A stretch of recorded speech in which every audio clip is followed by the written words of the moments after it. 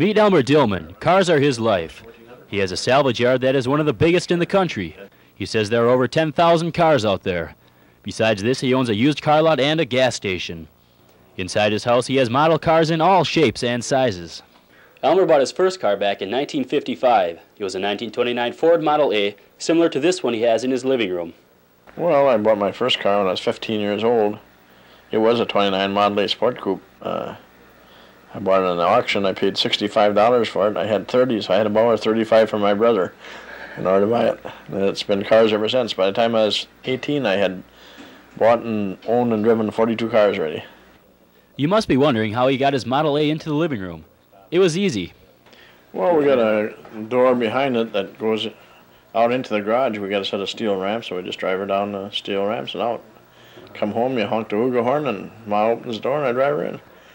At first sight, this oversized conversation piece can be shocking. He remembers one time he had company. We had a Packard Club here a year ago in October that came from the Minneapolis area, and I had never told anybody. They just wanted to come and look at all my cars and stuff and talk cars and stuff. When the women asked to go to the restroom, they came in the house and they screamed and hollered. They couldn't believe there was a car in the house.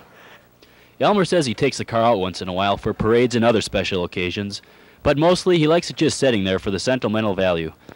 From a man who has owned thousands of cars in his life, this one is just a little bit more special than the others. Mike Campbell, Action 8 News, Fountain City.